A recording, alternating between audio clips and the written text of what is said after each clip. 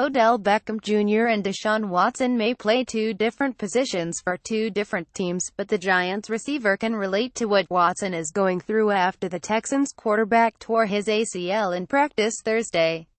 Beckham, who also saw his season cut short after suffering a horrific ankle injury against the Chargers last month, sent an emotional note to Watson, telling the rookie quarterback he'll overcome this setback and everything is a blessing in disguise.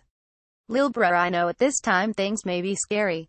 Your first year in the league, running for MVP, trying to win a championship, trying to get the spot you deserve, to defy the odds, to do the things they said you can't, and it all gets taken away," Beckham wrote, sending a copy of his message to ESPN's Josina Anderson.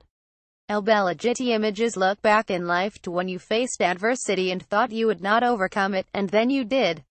As life went on, more and more obstacles came your way that you had to again overcome time and time again, but you got through it somehow.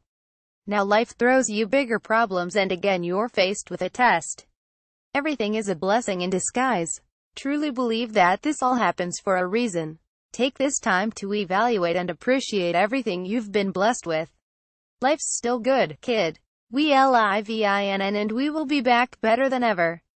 He'll see you this offseason, Lil B. Jonathan Farag. Getty Images. Watson has thrown 19 two-count passes this season, tying him with Carson Wentz for the most in the NFL.